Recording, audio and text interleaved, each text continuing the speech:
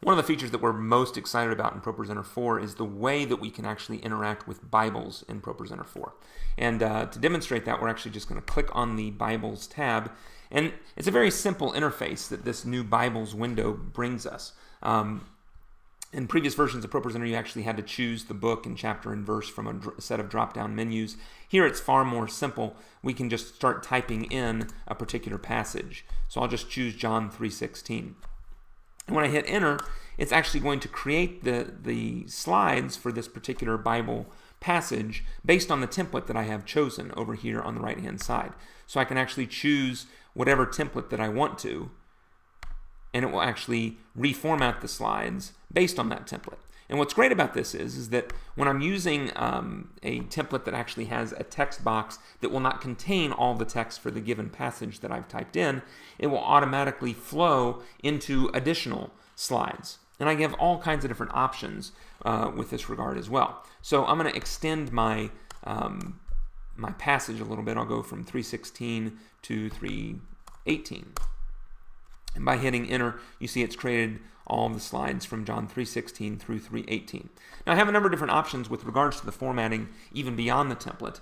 I can choose to show the verse numbers on each individual slide, which the verse numbers are going to be shown in a superscript, like the 16 here. And I can turn that on or off. I can choose to break on a new verse, which I have that on right now. If I don't have that on, then it's going to actually just flow this passage as one long string of text, which is a great function. I can choose to put verse references on at the end of each individual slide. I can put the passage, John 3:16 to John 3:18, at the end of each slide. I can just put the passage remark at the end, or the passage notation at the end of the last slide, or I can just choose to show no reference at all. So this is very powerful because it allows me, if there's someone on the stage that is preaching extemporaneously, I can very, very quickly pull up whatever references or scripture references that they bring up on the fly and can click on them to make those slides live. So that's very powerful. If, however, you are your speaker, your preacher is actually much like mine, which is he likes to put breaks in the individual slides. That is to say, he likes to show several words and speak those words or read those words and then give some context to the particular scripture reference. Then you can actually create a presentation with these. So I'm actually going to turn off the break on new verse. So this is our full reference here. And I'll actually go to verse 19. And then I'll create a presentation.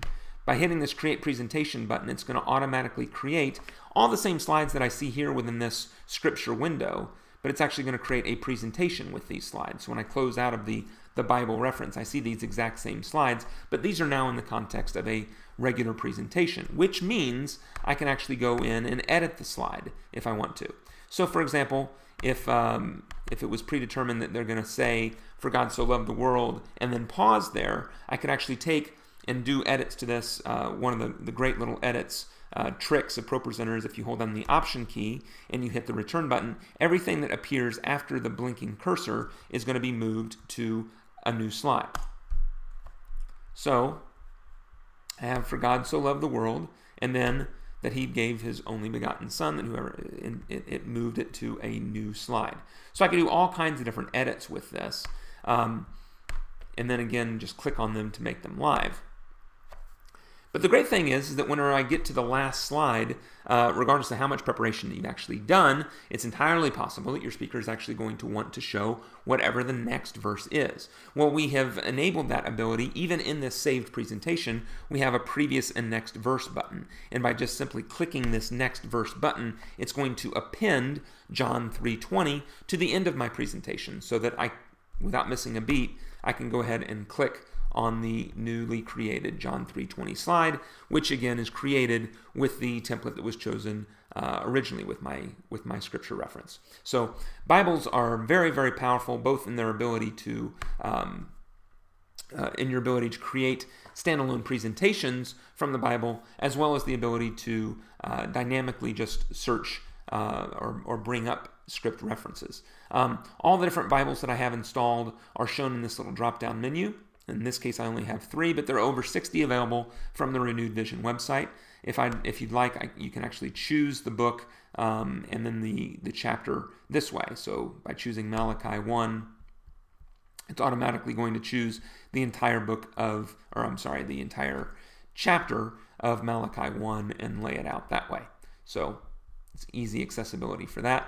And it's also, our Bibles are completely searchable. So if I say, do a search for Jesus wept, this will take just a second, but it comes up with John 11:35. And when I double click on that, it just creates, in this case, that one slide. And I can add the previous verse or the next verse to that.